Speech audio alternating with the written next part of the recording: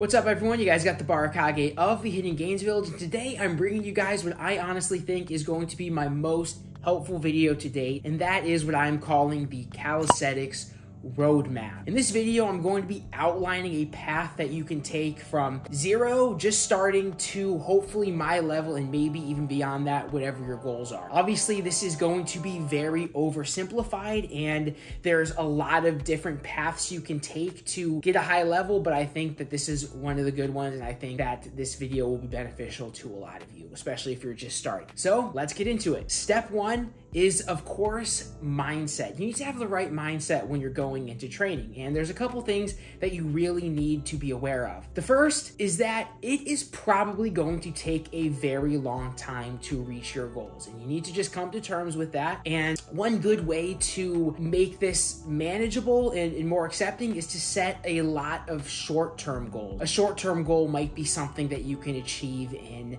a month or a week or a couple weeks. I think you get the point, just in a quick time frame, and short-term goals will keep you motivated to train for your long-term goal. The next important mindset tip is you need to just be aware and accept the fact that you will fail probably a lot. And that's okay. That's actually a good thing. That is, in my opinion, the best way to learn. I've been training for 8 years and I still fail every single session.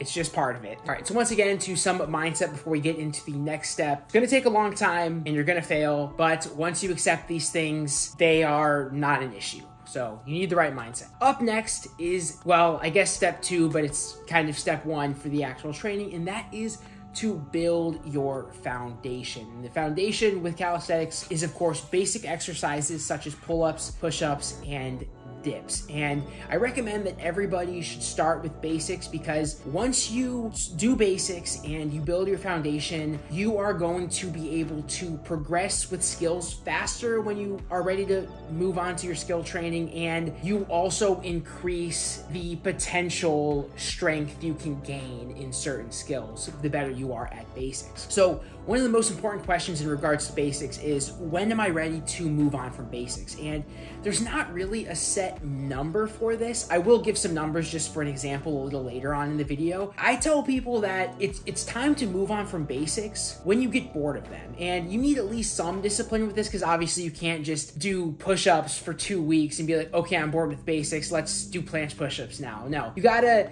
once you get to the point where you're doing basics and it's really easy for you and adding extra reps is just not exciting, that's when I would consider you to be bored of basics and you can move on from them. But I would say, like, if you guys do want numbers, I would say 10 complete full range of motion pull-ups without a kip. So that's starting in lockout, going to your chins over the bar 10 times without any kipping, 20 clean dips, again, no momentum, going at least to 90-degree elbow bend, maybe even lower, and then 30 reps of push-ups, good form, no pausing in between each, like no long pauses in between reps on those push-ups. I think when you get to that point, you're good with basics, you're bored of them, and it's time to move on to some skills. So let's talk about skills, which is step 3, or I guess step 2 in terms of the actual training, because remember, step 1 was the mindset, guys. Okay, and once again, guys, with skills, there are a lot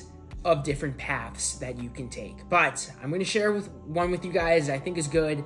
This is kind of the way that I did it, and I do recommend it. Even though this was a while ago for me, obviously I do think this is still a good method. So in my opinion, the first skill that you should try to learn is the muscle. The reason for this is because if you have a strong foundation in basics, the muscle up's not really going to be a very hard skill for you to learn, and you go through that journey and you get your first taste of what it feels like to unlock a move. And you're gonna now that you know how good that feels, you're gonna wanna chase that feeling with other harder moves. And I'm telling you right now that the longer and harder the journey is to getting a certain skill, the better that feeling is when you unlock it. So since the muscle up's easy, it's a good motivator. It'll tell you that you are good at this and you can keep going. The muscle up is also a great way to train explosive pushing and pulling strength. And also, since you're moving your body through quite a large space. It helps you with body coordination and control, which can help with a lot of other more advanced skills. So even now, I still recommend that if you're starting out, muscle up is a great first skill to learn. Okay, up next, after you learn your muscle up, hopefully, and you can do these concurrently, like I said, guys, there's tons of ways to do this, but after you learn your muscle up, let's say you're now ready to start some other skills. I would say front lever would be next. Front lever and handstand. Now, the front lever is a very important skill because it is the foundation of all of the super advanced pulling skills. So you're gonna wanna start your front lever journey early, get good at it, and then you'll have an easier time when you are ready to train like the really hard skills out of front lever, okay? Front lever and also handstand. I actually would recommend doing these concurrently because that's what I did, and they don't really interfere with each other when you're training. And handstand is a great way to practice balance and again, build up some good shoulder strength. The other lever I did want to talk about is the back lever. I do believe that this is optional at this point because with back lever, we're really gonna hit a lot of that strength when we're training planche. But if you have time for it and want to incorporate into your training at this point, you can definitely do that, and training back lever will give you a nice head start when you are finally ready to begin your planche journey. So that leads us into the next skill, which is planche. And now this is interesting because I know what you guys are thinking. We're starting planche pretty late in our journey here, but I want you guys to consider this. Let's say you were just starting and planche, you have no training experience whatsoever, and planche is just what you start doing. You've never trained before and you go in and you just start training for planche. And let's say 1 year after that day is when you finally get it. Okay, you finally did it. But let's say you did this method. You started, you built a foundation for maybe 2 or 3 months, however long it took, okay? You got your muscle up, took a month, okay? Now we're at 4 months. Got your front lever in another 3 months, okay? That's 7 months. And then now you train planche and you get it in, well, we'll say 4 or 5 months from that point. Well, guess what? The guy who followed this method not only has a good foundation, is strong in pushing and pulling movements, also he technically got his planche in half the time and has a lot of other strength too, whereas this other guy went through this long road, probably got injured a bunch and had motivational issues, but still did push through and got it. But what I'm saying is, guys, it's the same time frame. So sure, we're starting planche a little later, but in my opinion, you're investing in a safer training situation than some guy who's just starting planche, zero experience. So you can think what you want. I do think that this is a good method. Anyway, now we're finally ready to move on to planche, and sorry about that, guys. I had a small interruption, had to move locations. Unprofessional, I know, yada, yada, yada. But anyway, speaking of planche, we are now ready to move on to planche in this roadmap. And when you're training planche, #1 rule, start with P-bars and stick with P-bars. Training on P-bars for planche first is really important, and there's a couple reasons for this. #1, it is the easiest variation of the skill. That means you're going to be able to do your longest holds of your progressions or bands. However you're training planche, you're going to be able to do your longest holds on the parallel bars, and you're also going to be able to do the most reps of each of your planche exercises when you're training on parallel bars. That means you're going to be gaining more strength training on parallel bars, and guess what, guys? The parallel bar variation still has good carryover to the other variants when you're ready to move on. And if you're really good on parallel bars, you're not gonna have a hard time moving to floor. Take it from me, in my experience, when I was training planche, I thought it was the best idea to mix it up. So I would train on P-bars for a little bit where I had a shaky hold, and then I would try on floor and just couldn't do it at all. Like, I was just mixing it up too much and it didn't work well. And now it's like, you just stick with one, get really good at it, and then move on to the others. All right, guys, so those are kind of the intro skills. Planche, front lever, back lever, handstand, very foundational skill movements. And now we're ready to move on to step 4,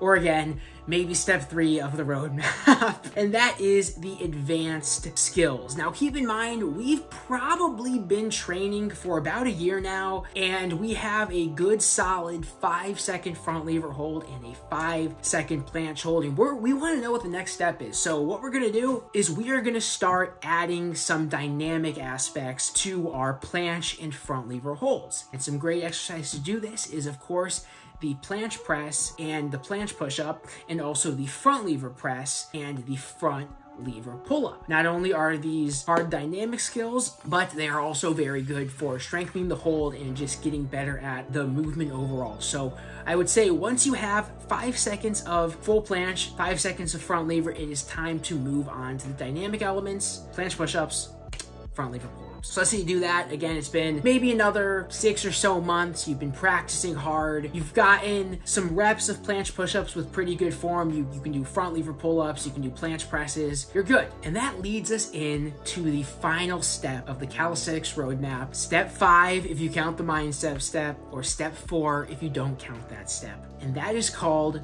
fun. And with this, you can really take things however you want. There's a lot of routes you can take. Let's say you want to go down sort of a pull skill route. So you're already pretty good at front lever pull-ups. Like I said, you can do them for reps. Let's say you want to learn some pull skills. Maybe start with a touch front. Get good at the touch front lever, move on to straight arm touch. Get really good at straight arm touch, maybe move on to some dynamic elements in a straight arm touch, such as Caruso. You could do maybe even wide front lever pull-ups, stuff like that. Let's say you want to learn Victorian. Well, you're strong in your front lever. You can do front lever pull-ups. You worked on your straight arm touch, and now you can practice Victorian on parallel bars and then eventually move on to rings. And then if you get insanely freaking good at that, you can move on to dynamics in Victorian on rings, like Caruso, Victorian raise, like the really freaking crazy skills. Say you want to go down a pusher route. And again, guys, like, I recommend not picking to be a pusher or a puller, but incorporating both. That wording was actually pretty bad on my part. Just basically just train whichever push and pull skills that you're interested in, but make sure you are incorporating both push and pull in your training in some way. Let's say, again, you want to learn some advanced push skills. So you've been working on planche push-ups for a while. You can do planche push-ups for reps. Let's add some range of motion to them. Let's try some deep planche push-ups. And then once you get good at deep planche push-ups, try a pelican. Again, let's say you wanna, your planche hold is really solid. Like I said, why not try some wide planche and then get good at that? Move on to Maltese, maybe some Maltese dynamics. I think you guys get the point. And then here is when I'd recommend maybe starting some different variations as well, such as floor, straight bar variants. You can also, at this point, mess around with other skills like Hefesto, Iron Cross, but I would say be careful with these skills. But anyway, guys, that is all 5 steps of this Calisthenics Roadmap that I thought of. If you guys like the video, please like it, share it with your friends if you thought it was helpful and they're interested in starting calisthenics. Also, link down below is a link to Calisthenics Pro Shop. They just released some new P-bars that I think are really high quality. I'm going to be switching to them, and if you're in the market for P-bars, I would highly recommend checking them out in Calisthenics Pro. They also have wrist wraps, elbow sleeves, and getting from there and using the code Barkage10 really helps support the channel, and I would appreciate it. Once again, guys, please like the video if you did. Hit me with a subscribe, no jutsu, and I'll catch you guys in the next one. Deuces.